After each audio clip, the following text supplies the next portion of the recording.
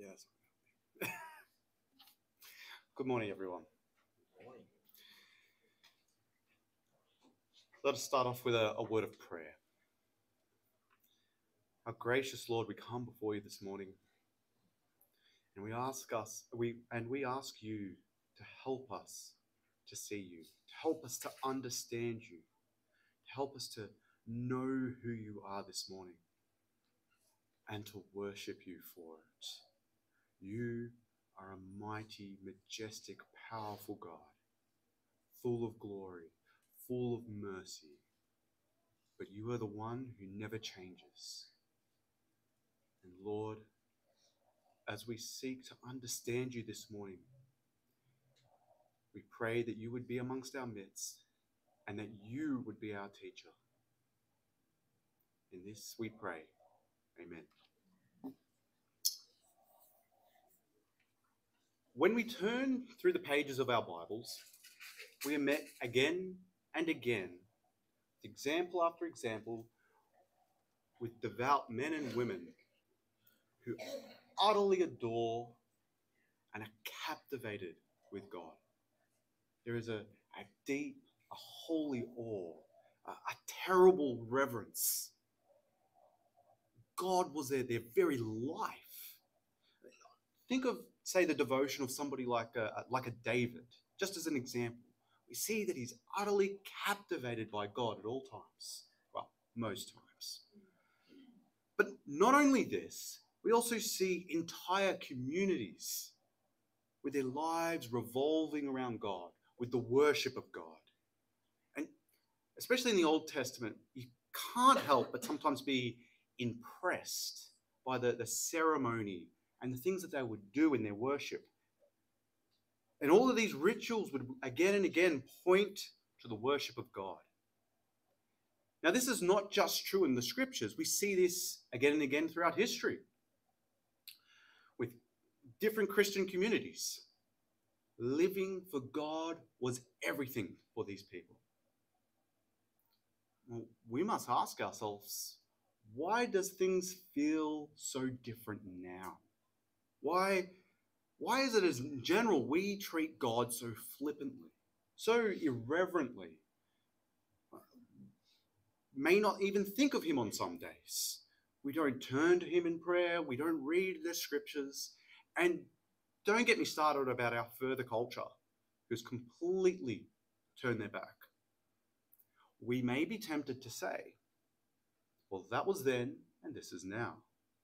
It's a different time. People lived in a different way.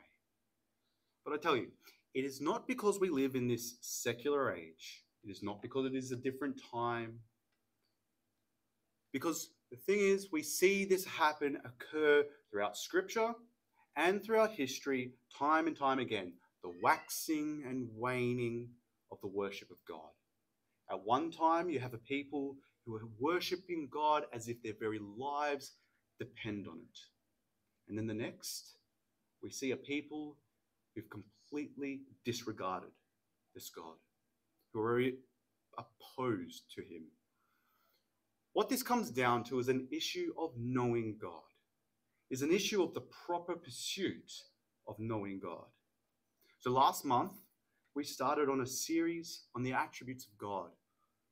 We looked at the truth that God is just so big that we cannot truly comprehend him. We cannot truly understand who he is. But yet at the same time, he came down to our level and made himself known to us. And we see this especially true in the coming of our Lord and Savior, Jesus Christ. We also considered some diagnostic questions, which I think would be important to keep in our mind as we go through today's message. Do you know God? What is he like? How well do you know God? Is he like us, or is he completely different? Is your view of God the same as how God is described in the scriptures? I encourage you to keep these questions in mind as we dig into the immutability of God.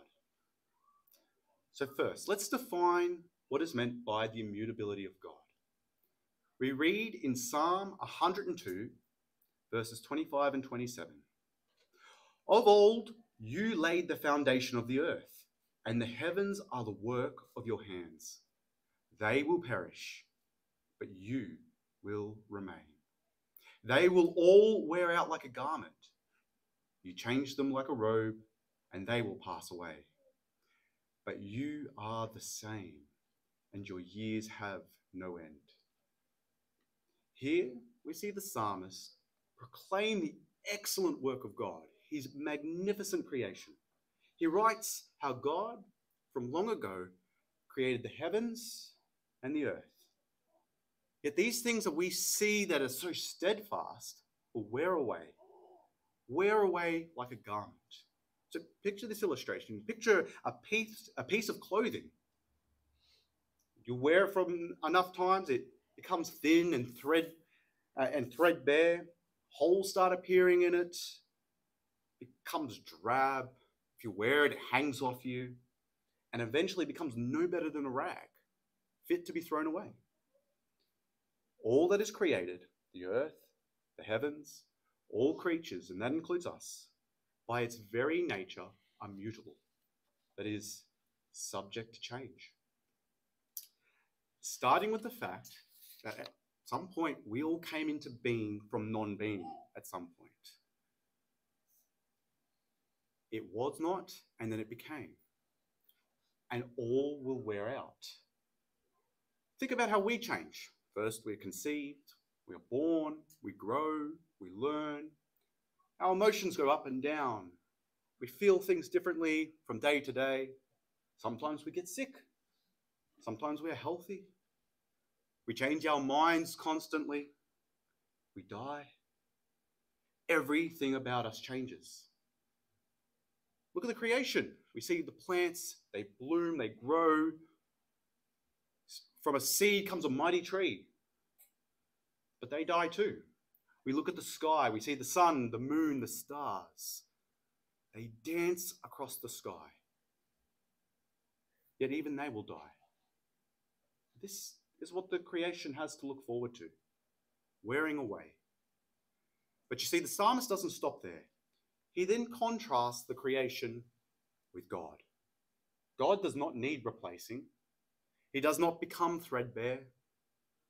He does not make holes in him. He remains the same, year after year, millennia after millennia, for all eternity. God has always existed. And this is something that the psalmist uses to rejoice in, to find security and comfort in amongst affliction. And this is something that we ourselves should root ourselves in when we are facing adversity, that God does not change. This is what is called the immutability of God. If we were to give a short, precise definition, it means that God does not change in his essence, in his character, in his knowledge, or his will. Immutability is something that is very difficult to understand, very hard to comprehend. It's easy to say that he does not change, but very hard to know. It is because this is something that uniquely belongs to God. It is his by nature, and we do not have other examples to compare to. No other being possesses immutability. Nothing does. Everything else, by its definition, changes. It's like the Trinity, for instance. We can give an accurate, simple definition of what the Trinity is. But none of us can truly understand what it means that God is Father, Son, and Spirit. That there are three gods in one person. Part of this is because God's unchanging nature is part of his eternality. For God alone possesses immortality. He's uncreated and has no beginning. And this uncreated nature, this unchangeable nature of God, means that God wants nor needs anything. He doesn't need anything at all. He does not have any new thoughts. He does not change his mind. He does not make new plans. God never has a plan B. and he doesn't pack up and leave to go to a different place. Ancient Greek poet Herodotus wrote this famous line: "No man steps in the same river twice, for it is not the same river and is not the same man." We are so used to everything around us changing, including ourselves. But you see, when God steps into that river, only the river changes around him. He remains the same. So in what ways we may think that God does not change? This morning we'll look at three main categories: his essence, his knowledge, and his will. Firstly, we'll consider his essence. That's his being, his person, who he truly is, his attributes. God does not ever change in his fundamental being. Each and all of God's attributes do not change, they remain the same. For instance, consider his goodness and his love. In Isaiah 54:10, we read, "For the mountains may depart and hills may be removed, but my steadfast love shall not depart from you. My covenant peace shall not be removed, says the Lord, who has compassion on you." We can lean on his goodness because it will not change. When our lives get difficult, when things are hard, when it seems like God is absent, his goodness stands strong. We must learn patience and we must learn steadfastness, but in the light of those circumstances, we need to trust in the unchanging God.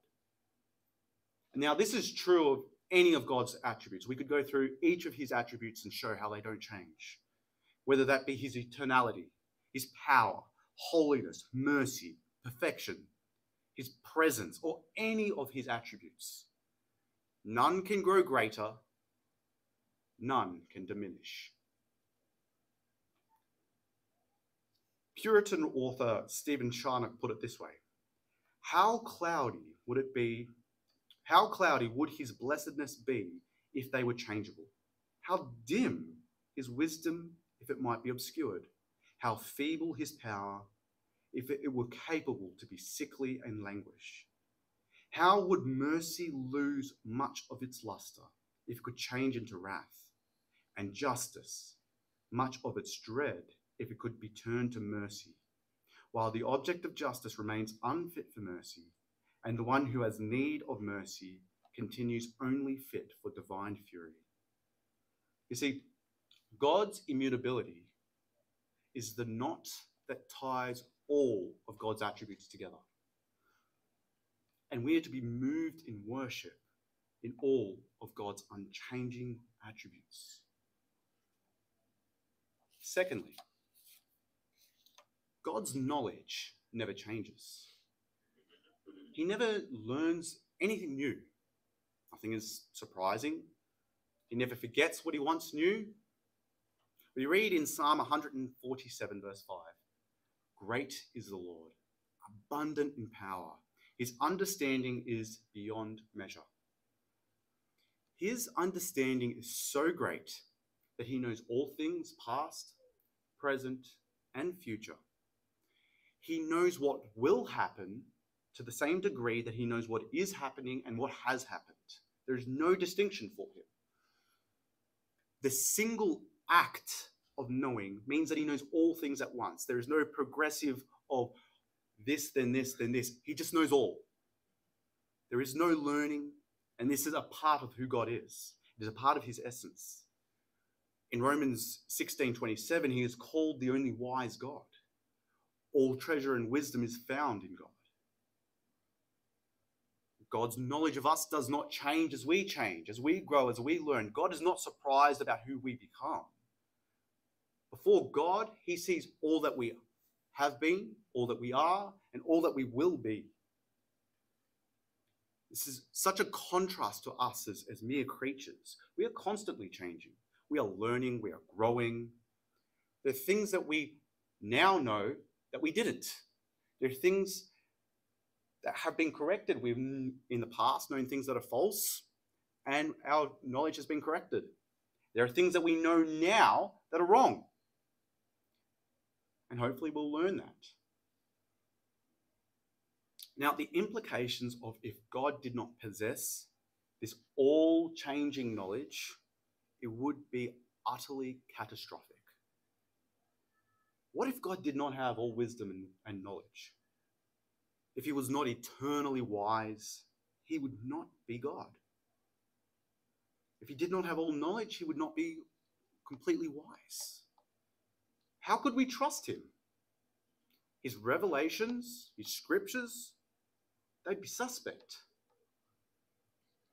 If he did not have all knowledge, the Bible couldn't properly be trusted. Maybe the words in that book are old and antiquated, and we need to move up with the times. Maybe we need to take society's views on sexuality, marriage, the family structure, because God just didn't know how things would happen. I mean, if God could change in his knowledge, how could we trust his promises? I mean, this has eternal consequences, brothers and sisters. We're not just trusting in God for superficial, temporal things of life. We're trusting in him in the eternal existence of our souls. What if something happened that God was not expecting and it threw off all of his plans? What would that say about our eternal life? Could his promises be thwarted because he didn't know what was going to happen? What about the threats that he makes to the ungodly? Could something happen to show that God was inadequate in his judgment? Could he even be a competent judge? We're talking about an eternal judge here. Wouldn't that throw his judgment into question? How could Moses then say in Deuteronomy 32:4, the rock, his work is perfect, all his ways are justice, a God of faithfulness and without iniquity, just and upright he is. See how Moses equates the unchanging nature of God with his justice. Contrast that with the judgment that we do and we receive here on earth. We know that it is imperfect justice. In our legal system, we have innocent until proven guilty, right? Well, that's what we're supposed to have, right? Why? Because we don't have all the facts. We don't have all the knowledge. It is presupposed that the judgment may be wrong, so we have to assume the person is innocent before we proclaim guilt on them. But the thing is, all of these consequences that we've just considered of how dangerous, how catastrophic it would be if God did not have all knowledge, we can stand secure knowing that God does have unchanging knowledge. And this makes him the most perfect, the most trustworthy judge. His promises will stand because nothing can surprise him. He knows all your secrets. You can't hide from him. When he judges, it is the most perfect judgment. There is none who can turn around and say, God's not fair. God has put in everything into the equation. We can stand secure in his perfect judgments. We can be confident that nothing will or can surprise or distract him. He knows all. We can trust what he says in his word. We can trust in his promises. And we are walking by faith when we trust in who God is. Thirdly, we see that God does not change his mind. He's unchanging in his will and purposes. What he desires, he does. And he will not change from it. We read in Numbers 23:19. God is not a man that he should lie, or a son of man that he should change his mind.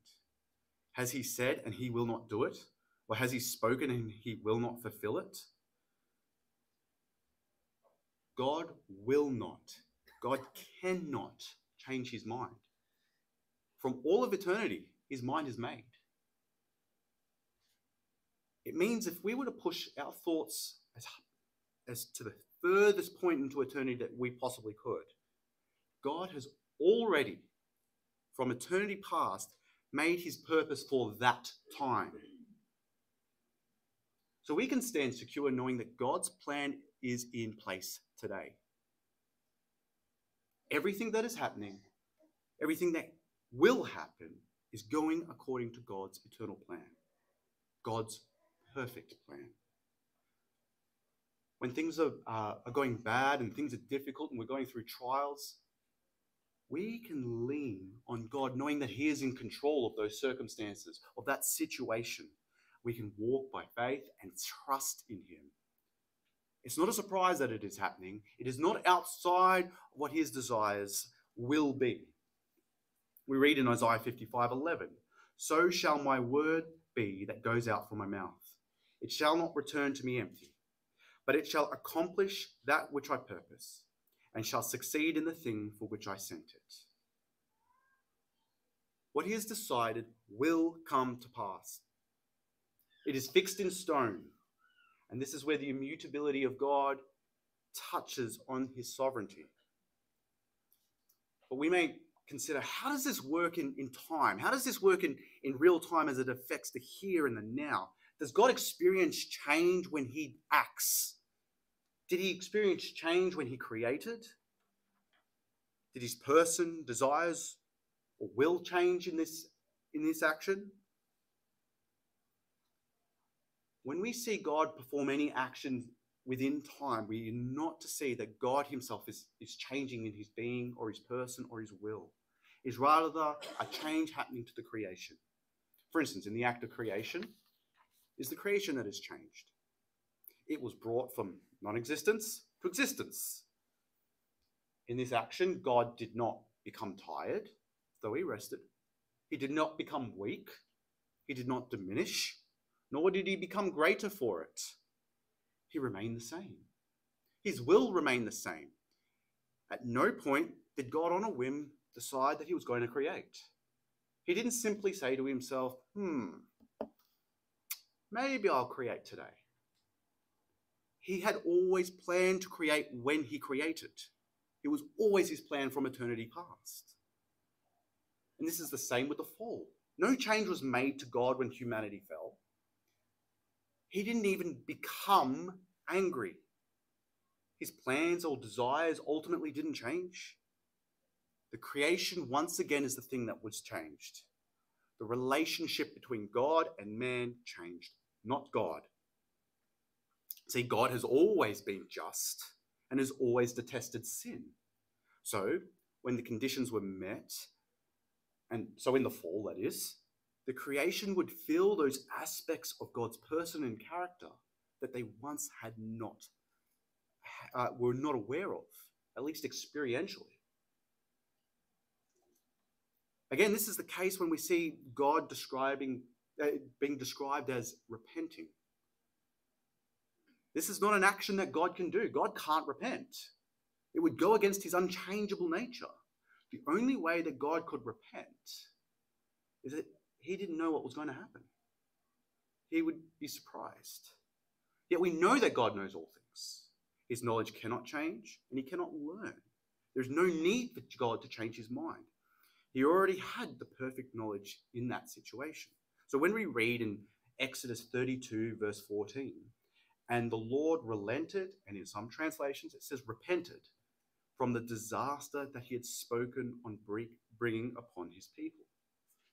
So scripture says he repented. What are we to take of this? This is an example of God using our own language for us to better understand him. It is him coming down to our level and speaking to us. For instance, last week we heard about the mighty hand of God. Are we to understand that God has hands when we read this phrase? No. God is spirit and has no body.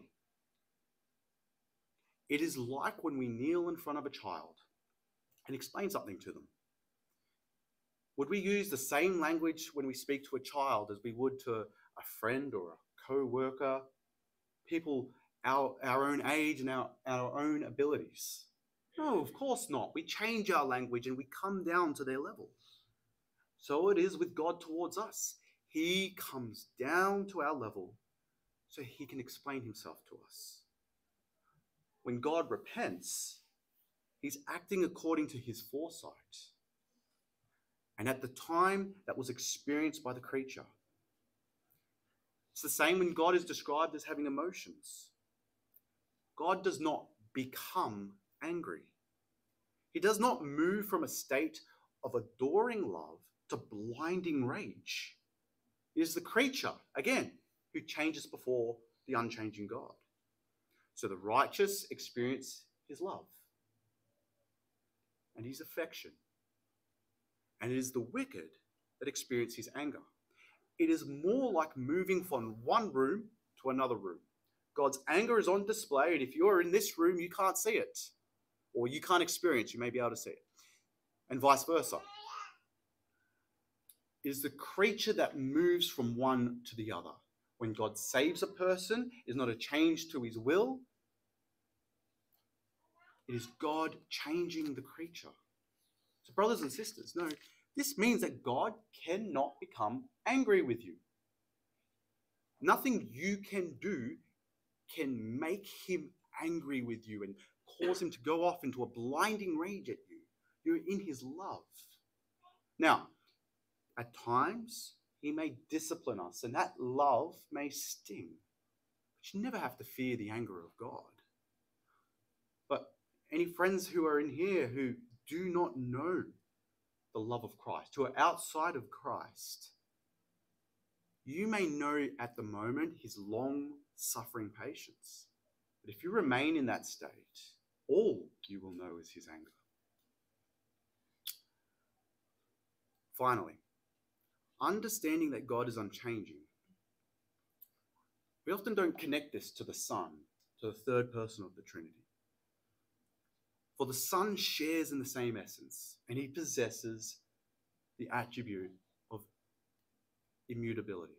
We read in Hebrews chapter 1, verses 11 and 12.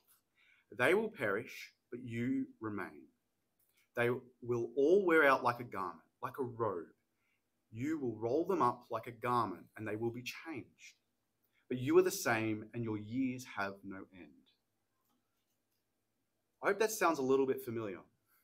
We started with that verse. It's a quotation from Psalm 102. But in the book of Hebrews, we see, if we were to back up in the book of Hebrews, we look at verse 8, we see that the author of Hebrews is applying this to Christ, to the Son. Now, you may be thinking to yourself, well, that seems to be a pretty tremendous change for God to take on flesh, for the second person of the Trinity to become a man. Now, this really leads to one of those great mysteries. And while we may be able to give some of those answers, it really points to how incomprehensible, how we cannot truly understand the nature of God. What we can understand, that no change happened to the second person of the Trinity. In the divine nature of the Son, when he became incarnate, when he took human nature, it is part of what is called the hypostatic union. This is the union between God and man, the human nature and the divine nature of Jesus. So when God became man, these two natures existed together, but they were not mixed. No new nature was created. They remained separate.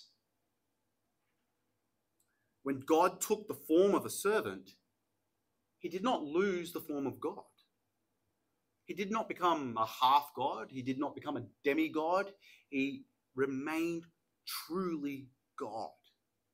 Yet at the same time, he was truly man. When he took the form of a man, his divine nature was not lessened. It did not get turned down. He did not lose his almighty strength, his all-knowing wisdom, but he placed a veil over it. How much does the sun lose its brightness, the sun in the sky? How much does the sun lose its brightness when a cloud passes before it? It doesn't lose its brightness at all. It's just our perception of the sun. This is the level of change that the sun, the S-O-N, Son, experienced when he became incarnate. He was veiled by the cloud. Christ remains the same with the veil of humanity over him. And this is what makes him the perfect and sufficient mediator. The place where God and man meet together is in the very person of Jesus Christ. The union between God and man is found in Jesus Christ, and it will continue for all eternity. We read in Hebrews chapter 13, verse 8. Jesus Christ is the same yesterday and today and forever. One day we'll be able to see him in the person of Jesus Christ, but somehow that veil will be lifted from our eyes. We'll be able to see the glory of the Son that he's had from all eternity. And that too was always God's plan from the beginning. So my brothers and sisters, this is where our worship should bloom from. This glorious eternal truth, which we cannot truly, properly comprehend, must lead us to humbly worship and adore our God. We can come to our God, our mediator, and bring our petitions before him. He will not change his mind. He's not fickle. It's not like he will some days grant some petitions and some days he won't, just on a whim. It's not luck of the draw when we come to him. We can be certain if we ask according to his will, he will 100% definitely grant it. And we are guaranteed to receive what we asked. We also know that he will not go back on his promises. When he promises eternal life, he promises eternal life. He won't change his mind about that. No, we have a solid rock to stand on, to trust. And so we show our dependence on the unchangeable God when we come to him in prayer, when we ask for help. When we ask for help, who do we go to? We go to somebody who's able to help us. We don't go to somebody less able to help us. A child will go to their parents when they need help with something. Why? Because they know that their mum or their dad may be able to fix that problem. They show their dependence on their parents. Same is true when we go before God, because we are dependent on him. We know he is able to help us. We know that because of the promises made by God, though the whole world may crumble, though the heavens may be torn apart, the church will stand. The promises made to the church will stand forever. Stand on the immutable word of God. And we don't have to be unsure about where we stand before God. If we are in Christ, we do not have to appease him. We don't have to go and do acts to make him happy with us. Because of the sacrifice of the Son, he is already happy with us. We stand as prized subjects in the kingdom of God. But if you are outside of Christ, if you have not put your faith in the God-man for the forgiveness of sins, there is certainty that you will receive the wages of your sin. And the wages that he has promised is eternal destruction, eternal death. It is us, the creature, that needs to change because God cannot. You must come to him and trust that he can take away your sin. Jesus Christ has promised to take the sin of any who would come and put their faith in him. And this promise is as immutable as his character. It will not change. This was true when God promised it back then, and it is true now. Those who have trusted in Christ's perfect sacrifice have been sealed for all eternity. He's promised to never leave or forsake us. His promises are not like the promises that we make to each other. I mean, how many of us have made a promise that we've gone and broken? I know I have. I can say with certainty that you all have. I mean, how many marriages have been destroyed? How many children have been left disappointed? How many deadlines have been missed? How many, you fill in the promise, have not been fulfilled? But God never breaks his promise.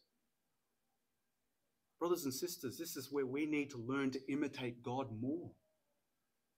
We need to be like him. Now, while we can never perfectly imitate him, considering how different we are to him, considering that we are creatures and he is creator, we so often lack in our knowledge and our emotions change from time to time, and we're so fickle. Again, I'll have to quote Stephen Charnock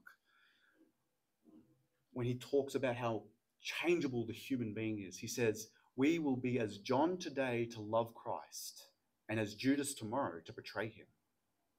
And by an unworthy levity, pass into the camp of the enemies of God, resolved to be as holy as angels in the morning, when the evening beholds us as impure as devils.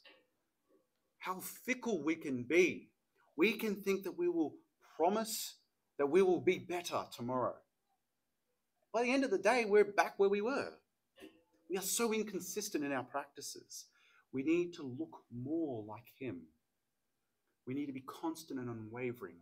We read in 1 Corinthians 15:58, therefore, my beloved brothers, be steadfast, immovable, always abounding in the work of the Lord, knowing that in the Lord your labor is not in vain.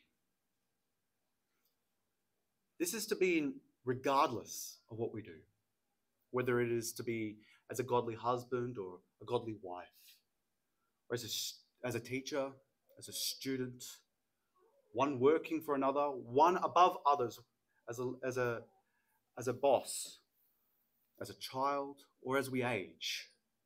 We are to show our unwavering allegiance to him in all that we do.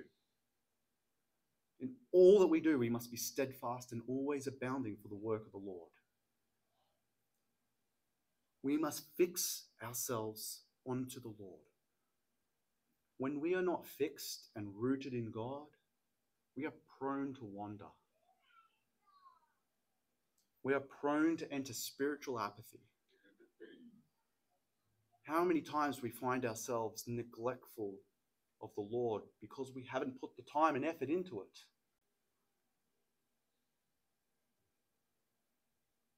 We are to find our ultimate joy in him.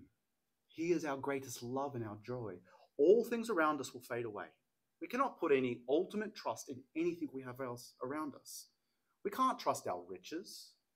We can't trust our health, our friends, our family, our circumstances, our own wisdom or strength.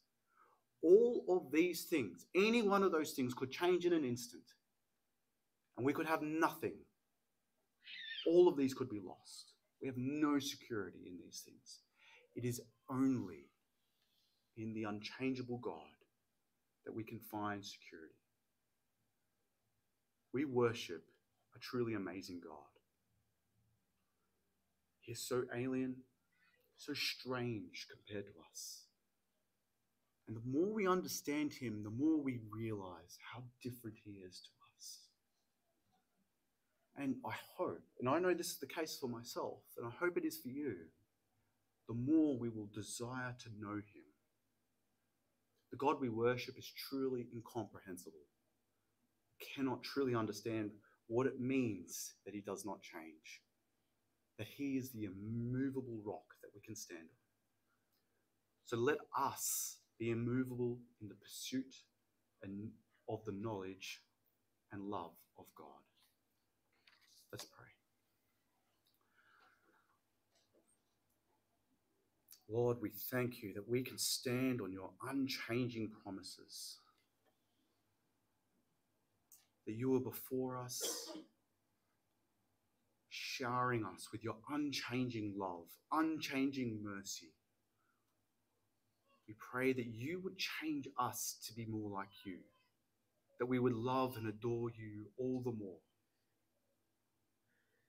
Help us to seek you. We pray that you would help us to work for you steadfastly. We pray these things in the name of your Son. Amen.